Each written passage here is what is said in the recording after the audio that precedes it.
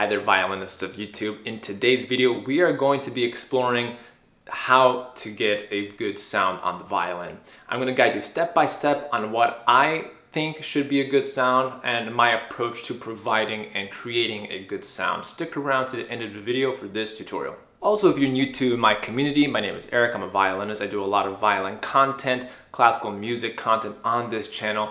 And if you're not subscribed, I encourage you to subscribe, hit the bell notification so that way you get notified for when new videos come out. Making a good sound is actually not as hard as you think. Usually a lot of violinists, a lot of beginner violinists, they try too hard to make a good sound on the instrument. However, less is more, and if you feel more relaxed, the louder your sound will get, the better you'll actually play your instrument. The first thing I want to talk about is your posture. Having a good posture while playing the violin is very important.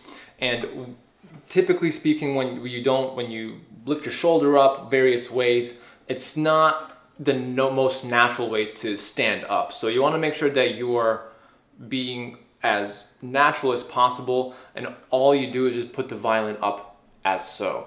And the more you move, the more you try to fix the violin posture, actually the worse it's going to get. So see if you can talk to your teacher and use this video as a reference for you to figure out what is the right posture for you. Once you figure that out, I want you to put your violin up and I want you to relax your hand and the bow on the string.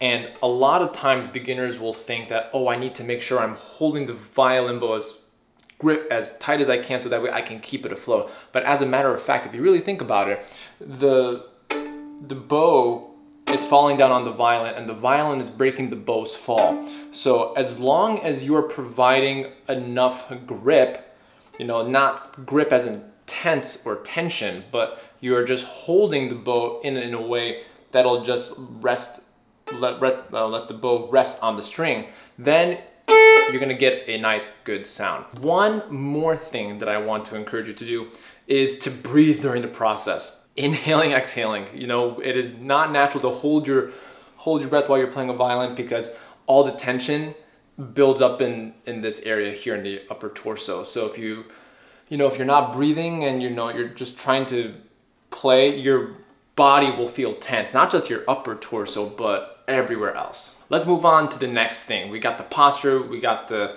ability to hold the bow, hold the violin up. Now I want you to bend your knees, and I know you can't see my screen, of course, and you should have a nice, relaxed balance on both legs. And you don't want to squeeze your knees so much, and that'll actually help you stay grounded and for you to provide a good sound. And once you've established that, when you actually make a sound, you want not just to breathe in, but to breathe out. Exhaling will release all the tension in your body for you to create a nice, beautiful sound. Now let me demonstrate how this process works. It kind of happens all simultaneously, and I'm gonna do this a couple times for you to actually follow along. So what I do is once I have my violin in place, I have my fingers set on the left hand and the right hand, I take a deep breath and I breathe out and I let my knees help me with the process of pulling a sound. Now I want you to notice that I use the word pull. I did not say press. If we press, you're gonna get a very aggressive sound, and that is no good. And what I'll do, I'll use the gentle cushion of the bow hair to provide that sound for me. So it's not, you can definitely use more bow hair if you're playing something loud, such as like a concerto, or if you need to project inside a big concert hall, you use a lot of hair. But in this case, for this exercise, see if you can you might even be able to see it here. There you go, there's my angle. It's not so much where the stick is over the bow hair, but ever so slightly, so you get that edge, you get that nice cushion. And I want you to bounce that bow hair on the string, and we are going to rotate our shoulder in an oval motion. And then in combination with the good posture, with the breathing and the cushion of the bow hair, we're gonna play a note.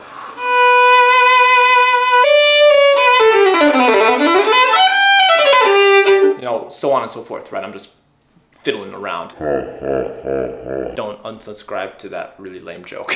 But it's really not that hard. I mean, the reason why soloists have this beautiful sound is because they have perfected this, you know. It's just a bunch of basics that they have perfected throughout a long period of time, and there's no reason why you can't do it either. Let's review. Make sure that you have good posture with the violin. Make sure that you have a good bow grip, so that way you're not squeezing or tensing or doing anything crazy like that. Make sure your knees are bent. Use your right shoulder to create an oval motion to create a nice, beautiful sound. And last but not least, this is something that I didn't mention before, but the sound of the violin goes upward.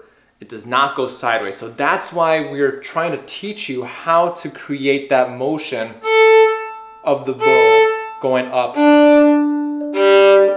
And that is going to help you get a lot more resonance and a lot more volume into the end of the concert hall. I hope this video helped you. Thank you so much for watching. Leave a comment down below. What are some of your struggles in creating a good, beautiful violin sound? I want to get a conversation going in the comment section. I respond to every single comment, so please feel free to leave a comment and I'll definitely respond back. Please hit the like button because that helps other people like you find out what this video is all about and to help them.